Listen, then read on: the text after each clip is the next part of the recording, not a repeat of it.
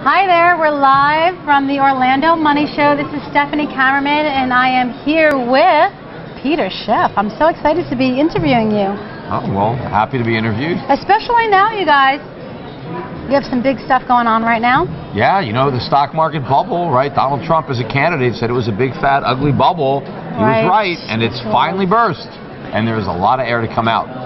Yeah, so what did you see in the past couple weeks to pretty much let you know that, hey, this is the top. We're going to crash right now. I started really warning about it. In fact, the Friday that we were down 666 points, I did a podcast saying I think Black Monday's coming a lot earlier this time than it did in 1987 in the year. I thought that Monday would be very weak. But even a few days before that, I started saying, hey, are rising bond yields the pin that's going to prick this stock market bubble? Because what really got me, not nervous because I wasn't long, but what got me to believe that we were headed for a significant decline was watching the backup in long-term bonds, the yields. As the yield on the 10-year Treasury got closer and closer to 3%, we're above 3% on the 30-year, and when we got the tax cuts passed, right, that is a huge negative for the bond market because it means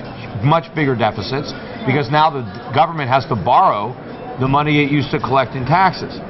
But now they just passed this new budget resolution, which is a massive increase in spending. The budget deficits now under Trump are actually going to be bigger than they were under Obama when we were in the worst recession since the Great Depression. This is unprecedented borrowing, and when Obama was running these big deficits, the Fed was monetizing them. They were doing $1 trillion a year QE.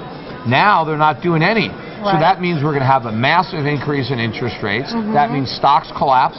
That means we're going into a recession because the only thing that's been propping up both the economy and the stock market has been artificially low interest rates, extremely unprecedentedly low interest rates. And if you look at everybody is loaded up with debt. We have record high student loans, record high credit card debt, record high automobile debt. The savings rate is at a 10-year low. Everybody is loaded up with debt, and the only reason that we can afford it is because the rates are so low. Well, they're about to go a lot higher, and the party is over. So you're saying you're bullish? I'm kidding. Well, the thing is, I don't think the Fed is going to let all this happen.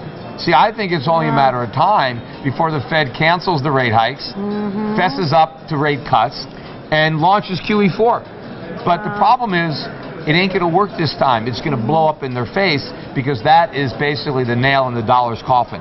That is going to send the dollar through the floor, the price of gold through the roof, and then we're going to have a much bigger thing to worry about than a bear market or a recession.